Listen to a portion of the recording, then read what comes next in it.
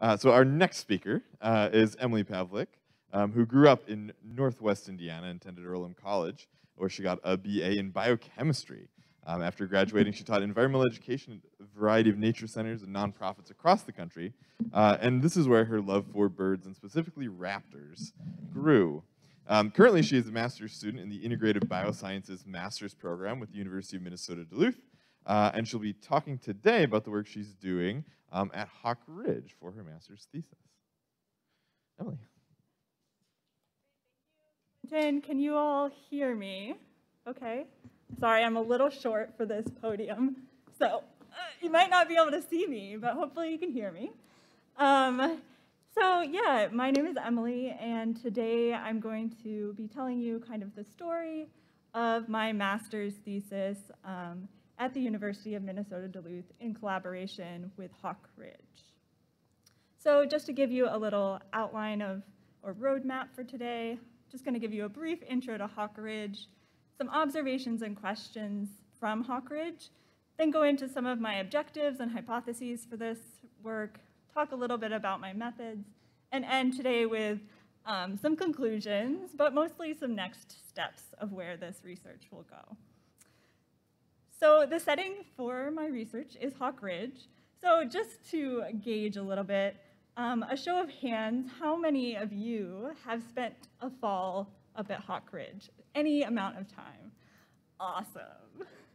So if anyone did not raise their hand today, I hope to see you up there next fall.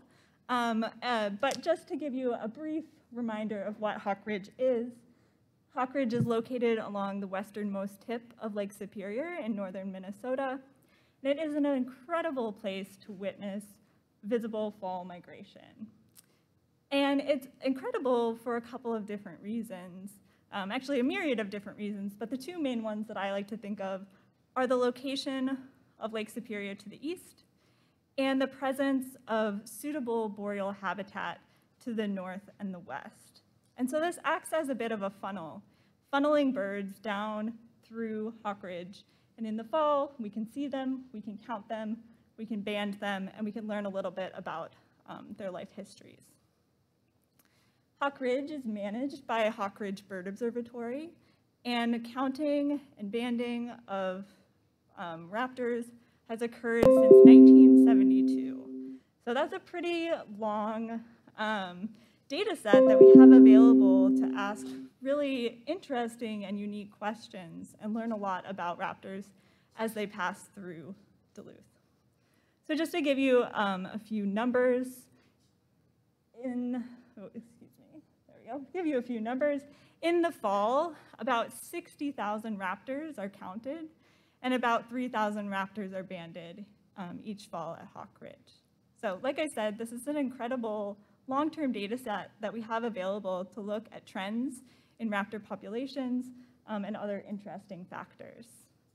But one of the questions that still remains unanswered that could really add to all of this information that we get is, where are these raptors coming from? And so that is kind of the focus of my research for my master's thesis. And I hope to add some information to this question. So the tricky thing with migratory animals is they move. And so it can be really difficult for us to study because they inhabit many different locations throughout their full annual cycle. And each of these locations is essential for their survival and for their population to keep going. So when we think about a migratory species, we like to talk about migratory connectivity. So this is just the linking of individuals or populations between different stages of their full annual cycle. And this includes breeding stages. This includes during migration, any stopovers that they use. And it also includes any non-breeding areas. And like I said, each of these is really important for understanding the survival of a population. We can think about migratory connectivity as being both a spatial and a temporal concept. So if we think about that an organism that has high spatial connectivity has a strong connection between one location and another. So in this example, we have two different populations, the black and the white dot, and they're spending their time in different locations, and there's a strong connection between those two locations, and they stay separate. So that's an organism that has a high spatial connectivity. We can also think of connectivity as being temporal. So this is when populations move with a distinct timing. So their timing is very closely regulated, and they move in a pretty consistent manner. When we think about a species that has this high connectivity, one that has high connectivity can be kind of susceptible to disturbances within the environment. So for instance, if we have a spatial disturbance like habitat loss, a species that has high spatial connectivity is going to be more affected than one that has a little bit more flexibility in their movements. The same thing goes for high temporal connectivity. If an organism is dependent on a certain resource, so for instance, maybe a plant or an insect, and if the timing of that event or that phenology changes, then an organism that depends upon that is going to be more impacted than one that's a little bit more flexible. So we can see this mismatch if an organism has this high connectivity. So why do we care about migratory connectivity? Well, as I've just alluded, it's really essential for understanding an organism's ability to adapt to change, such as climate change. It's also really important for understanding population dynamics, gene flow, and community structure. And all of these things are really important for management and conservation. So if we're noticing declines in a species during migration, we might ask what is happening and where is that happening? Is that related to where they're breeding, or is it related to somewhere else during their full annual cycle? So that's why it's important to understand all of that. And I probably don't need to elaborate much on this. You probably already know this, that we need to know something about all of these different locations. So how do we study migratory connectivity? Well, we can do this in a variety of different ways, and I like to lump them into two different categories: extrinsic techniques and intrinsic. So extrinsic techniques include things like mark recapture. So this is when we put a band on a bird, and this can be great. We can put bands on tons of birds. Like I said, we band 3,000 birds or raptors each fall at Hawk Ridge, but it also usually relies on us recapturing that bird, and that can be challenging. Another thing that we can do is use color bands and wing tags. These can be really useful because we don't have to rely on recapturing, we just have to rely on reciting an individual. And then the third major one is electronic tracking devices. So this is things like geolocators, satellite transmitters, MODIS tags. And these are really amazing because we can get really fine detail spatial resolution on where birds are spending their time. However, there are some downfalls. They can be pretty costly, and for some species, the technology is not quite there yet. So for smaller birds, it's coming, coming soon. In terms of intrinsic techniques, these are things that are inherent to the bird. So these are things like genetics, trace elements that might be found in the feathers of birds.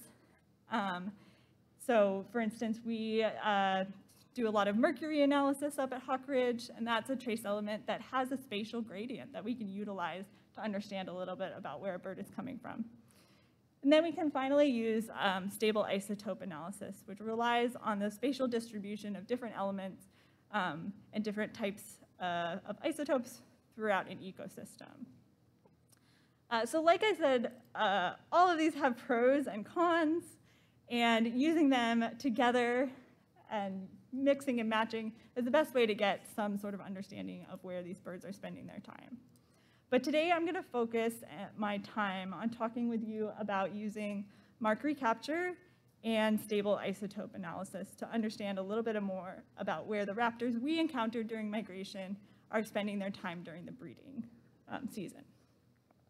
So that brings me to my two main objectives that I'm going to talk about today, which is to estimate natal origins. So where are the juvenile raptors that are banded at Hawk Ridge migrating from geographically? And then 2, to determine the dispersal patterns. So are there patterns in migration timing in relation to the natal origins of these raptors? And to meet these 2 objectives, we're just going to look at 2 species today, the sharp-shinned hawk and the northern saw-whet owl. So these 2 species were mainly selected because they are the most commonly banded and encountered raptors at Hawk Ridge. They also have very different life histories. We have a diurnal species and a nocturnal species, but one thing is very common or very similar about them, and that is that they are both extremely secretive during their breeding season, which is very unfortunate for us if we want to study them during their breeding season.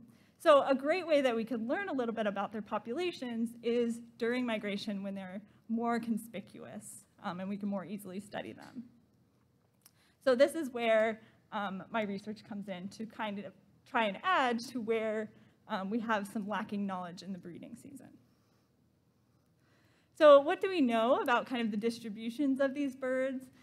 We know that they both spend, or both inhabit area in much of North America, up into the boreal forest. We know that at different parts of the year, we can find these birds throughout Minnesota. And we know that their breeding habitat tends to be in dense forests, usually coniferous or coniferous to deciduous habitats. What else do we know about them based on what we find at Hawk Ridge? So something interesting about sharp-shinned hawks is that we've actually been seeing kind of a declining trend in their populations at Hawk Ridge. So this graph over here is the raptor population index for sharp-shinned hawks that are counted as they pass through Hawk Ridge. And you can see that there is this kind of trend of decline. Now, I will tell you this is not a statistically significant decline, so we can't necessarily say that these populations are decreasing at Hawk Ridge. But if we look at counting sites across North America, we will see that they are actually declining at many of the sites. So this is maybe not an alarming cause for concern, but something to be aware of. What's going on here? Does it have to do with a certain location during their full annual cycle? The other thing that we know about sharp-shinned hawks at Hawk Ridge is that they tend to have elevated mercury levels in comparison to the other hawks that we capture. And the thought behind this is that sharp-shinned hawks are avian specialists. They eat mostly other birds, and so therefore they're feeding at a higher trophic level and maybe more susceptible to toxins in the environment. So that's another thing to keep in mind, that if we are seeing decreasing trends, what's causing this? Maybe we have some evidence to point one way or another. And then finally, something that is a detriment to any species is that of habitat loss. So you've probably seen these Audubon climate reports before. The northern saw-whet owl is one of the species that Audubon has featured, and they're expected to lose, if we keep at the trend that we're at right now, about 35% of their range within the next 25 years. Worst case scenario that they have is by 2080, they would lose about 99% of their range. So these are all things to keep in mind when we're thinking about these birds and trying to decide, what areas of their range are affecting their survival and their populations. All right, so let's look at what band recovery data can tell us from Hawk Ridge. So these 2 maps are maps of recoveries. So when I refer to a recovery, I'm talking about any bird that was banded at Hawk Ridge and then encountered elsewhere, or even these maps include birds that were banded somewhere else and then captured at Hawk Ridge, so foreign returns. So all of these dots represent a different encounter. And I mean, it looks pretty awesome. There's a lot of dots on these maps. We can start to see some really interesting patterns. So sharp-shinned hawks tend to stick pretty closely to this Mississippi corridor. We've got one that's been sighted all the way up into Alaska. So perhaps all of this area in here could be utilized by sharp-shinned hawks that migrate through Hawk Ridge. We also see that they extend all the way down into Mexico and down into Central America. So this gives us a lot of great information. Northern saw-whet owls, you can tell, are very widely dispersed and all the way to Maine, all the way over to British Columbia. This one actually represents the furthest east-west movement of a northern saw-whet owl in the BBL records, which is really fascinating. But let's take a look at, in terms of the number that we banned at Hawk Ridge, what does this actually account for? So if we calculate the percent returns for both of these species, for sharp-shinned hawks, this only represents about 0.76% of all birds that we banned. So that's less than 1% of all birds we get a return on, which doesn't seem great. If we look at northern saw-whet owls, we see it's a little bit better. It's about 2.9% of all returns. And this is largely due to the extensive owl monitoring network that's in North America. But remember, I'm mostly concerned with where these birds are coming from in the fall. So I want to know, where are they coming from, probably north of us. So if we think about the percent of all of those banned returns that are coming from north of Duluth, for sharp-shinned hawks, that accounts for about 33%, and for saw-whets, it's about 41%. Those numbers seem pretty awesome to me, but you might be, kind of scratching your head. I know I was, and because there's not a lot up here, right? Most of the distribution appears to be down to the south of us. So what is really going on here? And to understand that, what we really need to look at is the density of these returns. So each of these dots, if there's multiple birds at a dot, we can't see that from this map. So if we zoom in a little bit closer and look at the density of these returns, what we find is that actually the density is most concentrated north of us.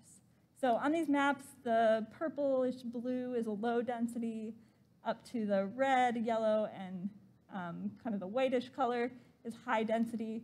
And I've zoomed in on these maps on the areas where there is the most density. So you can just kind of ignore all the parts that I've cut off. Just trust me, it's all bluish purple. So most of the density is right in these areas. So what is that? Well, this is Thunder Bay. This is Whitefish Point. So those are the two areas where there's a lot of banding activity going on. And so we're not actually getting that many returns to the north that are informative to us, right? We know that we have some birds coming to these areas, but what we want to know is kind of the spread and the distribution of where the birds are coming from. I wanted to take this just one step further because I thought it was really interesting. And so I decided to look at our northern saw-whet owl recoveries, which is over here, the same map you've seen, compared to all of the monitoring sites for northern saw-whet owls in Project OwlNet. And if we look at those that are north of Duluth, I mean, if we look across the country too, but specifically north of Duluth, we start to see that this map that we've created here is essentially just a map of the banding stations. So this is completely unnecessary, but you can watch this saw-whet owl visiting all those banding sites. So what is my point here? Well, my point is that band recoveries are really informative for understanding kind of the broad range of where these species are going to, but it doesn't tell us the full picture, right? We're dependent on people to be in these places to learn if a bird has been there based on band returns. So how can we learn more? Well, we can learn more, hopefully, by using stable isotope analysis. So what is a stable isotope? It's basically just a variation of an element that has a different number of neutrons in its nucleus. You probably didn't know you were getting a chemistry lesson today, but chemistry has been my love since 5th grade, so here you go. So we are going to be looking at hydrogen stable isotopes, which has naturally occurring. We have two variations of hydrogen. We have a light version, which is here, and a heavy version, which has a neutron in its nucleus. And basic isotope theory is that light isotopes can move and react more readily, and heavy isotopes move more slowly. So we can think about this like carrying a light box versus a heavy bag. The light box is going to require less energy. It's going to move quicker, react faster, whereas a heavy bag is going to require more energy to move in the ecosystem. So you can see this person is sweating, they're exerting a lot of energy, and that is essentially, in the most basic terms, how isotopes work. So as water, which contains hydrogen, moves through the environment, it gets deposited in different ratios, and that is what we measure. And so what we can get is a map like this, which each of these colors represents a different ratio of light to heavy isotopes. And we can see these gradients within the environment. And this is called an isoscape, or an isotopic landscape. And it's just showing the variation of stable isotopes within the environment. So how does this relate to bird migration? Well, if we know those ratios within the environment, we can relate that back to birds. So let's say we have a bird who is up here breeding in this part of North America, and they're drinking water, they're consuming prey, and all of that has an isotope content that is specific to that environment. So when they molt their feathers and grow new feathers, those feathers are going to contain isotope signatures that are reflective of their environment. Because feathers are inert and don't change, they're going to retain that same signature when they move from one place to another. So during migration or on their non-breeding grounds, we can take a feather, analyze it for stable isotopes, and relate it back to where they came from. So in the fall of 2020, I collected data from close to 900 raptors migrating through Duluth. I took feather clippings from saw-whet owls, collected contour feathers from sharp-shinned hawks, and these have been processed and sent to a lab for analysis. So after we get the data back, kind of what does this look like? Well, we need to start with a base map, and that base map is a precipitation isoscape. So this is an isoscape that's based on data from around the world. There's many different monitoring stations across the world that monitor precipitation isotopes. So we make a precipitation isoscape, but then we need to calibrate that to what a feather would show as the same signature. And so what we need is known origin samples. And lucky for me, there's been a big movement recently to create a database of standardized known origin samples. So each of these known origin samples, we know the location, and so we can take a feather sample and kind of calibrate that to the environment. I'd also like to just thank, I was able to get some specimens from museums, and one of those being the Bell Museum. They provided some feather samples with known origin that I'm also analyzing alongside my unknown data. And so then what we do is we take these two things and we create a regression equation between them. So in this graph, this is the precipitation isoscape, and this is our known feather data. And we create this line that relates the environment to our organisms. And then we can use that to create a tissue isoscape. So this gives us the values that we would expect to see at each of these locations. And then if we want to assign an area of origin to a specific bird, we can use Bayesian statistics to create a probability surface of where that bird is most likely to be. So on this map, the bright yellow colors are the most likely places that this hypothetical organism would live. Which you might be thinking, wow, this does not look great. That is a really large area that organism could come from. And that's where we come to constraining this assignment. So there's many different ways that we're going to approach this, and one is using our breeding range and abundance. So if we combine these two together and eliminate any area where we know that that organism wouldn't inhabit, we can constrain that knowledge to a smaller area.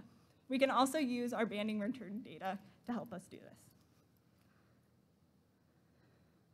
So for my second objective of migration patterns, the first thing and most simple thing that we're planning to do is to take our isotope values and take our banding date and just plot a simple regression. And what this will allow us to do is to see whether the birds banded early in the season are coming from further south or further north or vice versa. So this is one option, that they're coming from the south first, option 2, that they're coming from the north, and option 3, that there's absolutely no pattern whatsoever. I hope for not that one. Well, except maybe for saw-whets. They are very nomadic. So our main hypothesis for this, especially for sharp-shinned hawks, is that stable isotope analysis will indicate that early season migrants within the same sex and the same species will originate from further south than late season migrants. We're also hoping to look at other patterns within this, but this is the main pattern that I was going to talk about today.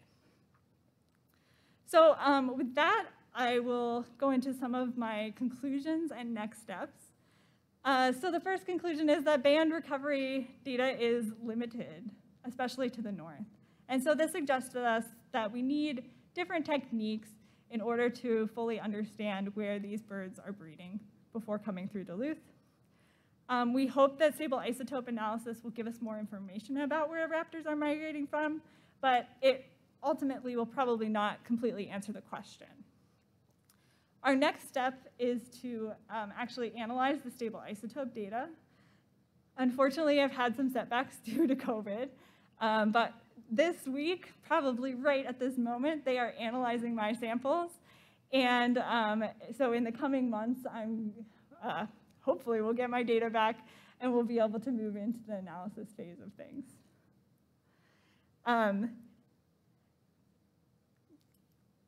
That analysis will include both the dispersal patterns and figuring out natal origins and working out how to constrain that knowledge with our breeding range and our banding data.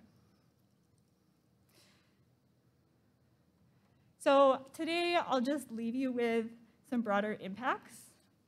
So the ultimate goal of this project is, can we infer spatial patterns in Hawk Ridge's long-term data set? One area of that is our environmental contaminant data. The hope was that we could use the stable isotope data along with environmental contaminant data to pinpoint where populations might be most impacted by these environmental contaminants. The second area that we're really interested in is phenotype variations. So how do size and plumage vary across the landscape, and how can we learn about that to improve our knowledge of when a bird comes through Hawk Ridge, where is it coming from? And ultimately, all of this will hopefully help to better conserve and lead to more land management that can help to conserve these populations into the future. So with that, I'd just like to thank some people. First of all, my advisor, Matt Ederson.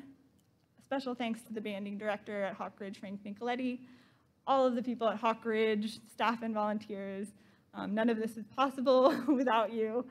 The Integrated Biosciences program at UMD, and then, of course, all of my funders, and a special thank you to MOU through the Savaloha grant, who's helping me to analyze most of my sample.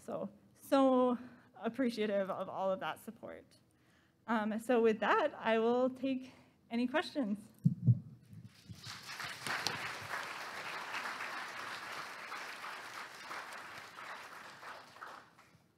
Excellent. Are there any questions? If you just raise your hand, I think Dick can find you, and we'll get a mic to you if you have questions for Emily.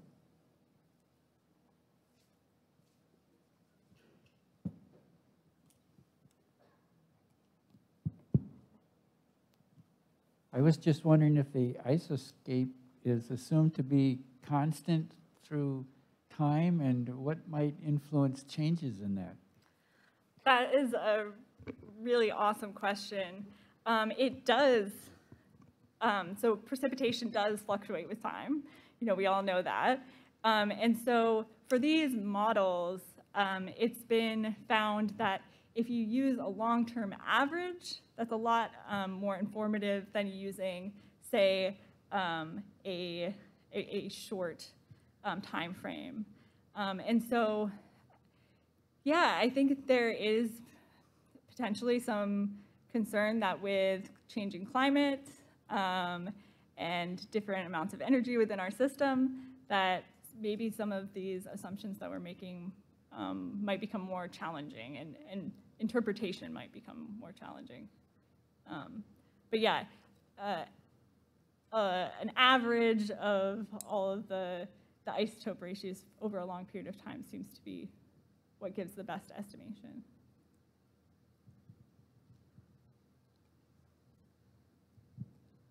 Do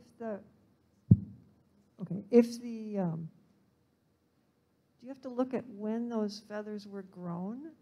Yeah. And when they were yeah, okay.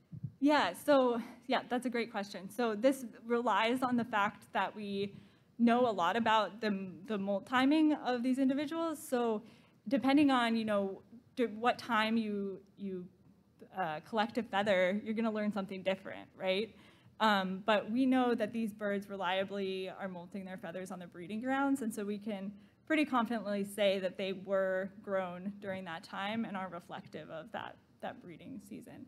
There's, in some materials, so isotopes are often used in kind of forensic work, and so for things like a human hair, we could collect a human hair, and it's kind of a time series of where we as a human have lived over, the growth of that whole entire hair. So you can, within certain tissues, like for instance, talons, you can get kind of a time series of different locations that organism may have inhabited, which is pretty cool. Are there any problems with noise created by human production of isotopes, like, for example, a large power plant spilling out pollution from minerals that are taken in a completely different area, muddying up the situation? That's a great question. Honestly, not that I know of, but there are certain regions of, the world that definitely have more error associated with them, just due to, the climatic events that occur there. But as far as I know, not something like a power plant that's releasing things. That's a really good question.